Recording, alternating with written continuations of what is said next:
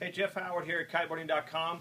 We've got some of the 2014 Dakine product in, and this here is a new one for this year, a totally remake in the Chameleon. Now, the Chameleon harness was a very, very simplistic type of harnesses when they first came out with it last year. Now they've changed it. They've added a little bit more to it, which is really cool, and I think this is going to kind of fit in more of a market of which I think it would work in. Now, if you're a racer or snow kiter or whatever it is that requires a lot less, or you'd like to change from maybe a seat harness as you start out and then convert into just a waist harness, the Chameleon has got it. What's really cool, it's got a Velcro removable seat type of the harness. Really makes it comfortable. Let me tell you, that holds that position of that bar down where it will never come up on you. So if there's a nice mix, you're kind of wondering if you should use a waist or a seat, this is a great option. Very, very lightweight. It's a simplicity of the waist harness that they've always done in the Chameleon, and it used to be in the Renegade. It's got a little bit of shaping. It's got some molding here in the back, which kind of keeps it locked down, as well as neoprene all the way the rest around the harness. Looks like a little nylon here, and then neoprene starts here. That's to give you that shaping. Now, I put this thing on. I'm sorry, I want to get back to it. Also, here's the new bar pad. They have a new bar pad. It's a little bit tighter around the bar. I think it's called like a dog bone shaping, and it's really nice. It's got the knife on the side now instead of being underneath.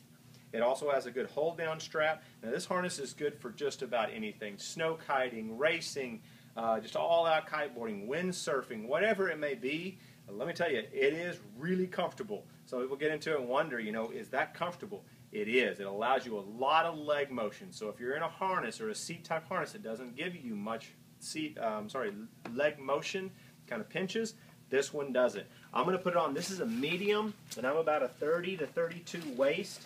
Depends on what I'm eating that day. It's kind of a joke, right? Anyway, pull these up. It has some really nice neoprene leg straps here that are quick and easy to adjust.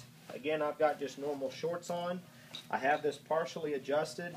Once it's tensioned up, it's really comfortable. It's got a nice shaping back here that kind of gives you really good support and connected to that upper harness. Now I tension up the power belt.